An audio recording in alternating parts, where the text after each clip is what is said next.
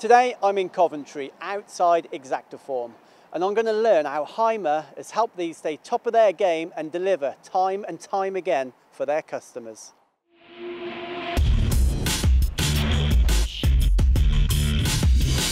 John, today we're at Exactaform, a true UK manufacturing success story, but in your own words, can you tell us a little bit about the company? I started Exactaform, believe it or not, 40 years ago. I'd rented an optical profile grinder because I was a time-served engineer. I soon bought my own machines and we grew quite big manufacturing inserts. So we decided 4 years ago that we were growing to such an extent that we needed a purpose-built factory. As you can see, we've designed it ourselves, we've got it fully air-conditioned. We are now the biggest independent polycrystalline diamond manufacturer in the UK. I would suggest your growth, obviously the finances are important, but it's the technology and the knowledge you've got within the building that's actually got you where today. Absolutely. It's getting the team together that you train for specific purposes. 90% of the staff we've trained. We've got 3 apprentices at the moment, but apprenticeships are the future. You have to look after them because the big boys come in and snap them up, and we look after them. So, John, to get to a company of this scale, partnerships are important, aren't they? Partnerships are very important. We have 11 Volmers, which were the backbone of our production. Lasers were coming on the market. I could see it was the future, so we went to DMG. But the big thing that's made the breakthrough from us, all their tools are balanced. And I looked at the market, and the best machine for balancing and the easiest machine that you can train people on is the HAIMER. Dean, partnerships are very important for Exactaform. How do you work with HAIMER? As John referred to earlier, Joe, we work very closely with a number of partners, HAIMER being one of them. We find it's important now in the marketplace that we're in, where we're chasing microns on a lot of the components that we're machining. And in order to achieve that, we needed to have the right equipment.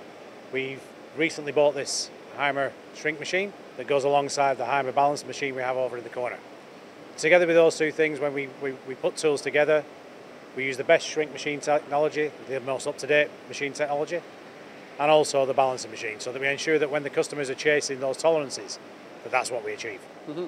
And it's important to note you haven't just gone and bought a shrink machine here. This is arguably the premium, the better machine in the marketplace at the moment. This is all Industry 4 connected. It's all ready, so the data this produces you can follow around the shop floor. I think, again, as John referred to earlier, we're very big in investments in technology within the company. With this machine, we can link it to the network, where when going forward to customers, we can provide the traceability of our tooling. So when a customer has a tool, we know exactly where it's come from, what date it was manufactured, what machine it was made on. We can do all that traceability back, which is really important in the industries that we're working in. And you mentioned balancing. A lot of PCD tooling is going on aluminium, carbon fibre. RPM is very, very high. So how important is a balanced assembly? You can't overstate the importance of the balanced assemblies. When you're looking at machines nowadays, especially for machining aluminium, some of the surface speeds that we can get up to for machining aluminium, it's outstripping what the machines are capable of. If you can imagine running your car wheel, I think at like maximum of 1400 revs, you wouldn't even dream of having an unbalanced car wheel. And when you're looking at machines now that are capable up to like 60,000 RPM, but nowadays standard between 15 and 20,000 RPM. If you put an unbalanced assembly in that, not only you're not going to achieve the tolerances, the surface finish, the integrity of the part that you're aiming for, but you're also going to ruin your spindle. So it's just a massive integral part of what we do. And back to the shrink fit machine, how easy is it to use? I know we've got barcode scanners, QR codes, things like this, and you can even implement chips. But how straightforward is it from an operator's perspective? In terms of how easy it is to use, when you just pick up that barcode scanner, you scan the code that's on the tool holder, it tells you where to move the coil. You move the coil, you bring it down for the prescribed amount of seconds, and it's that simple. It really, really is that simple. There's a number of different options that we did look at, a number of different companies that do shrink machines. This is by far and away the easiest and simplest to use.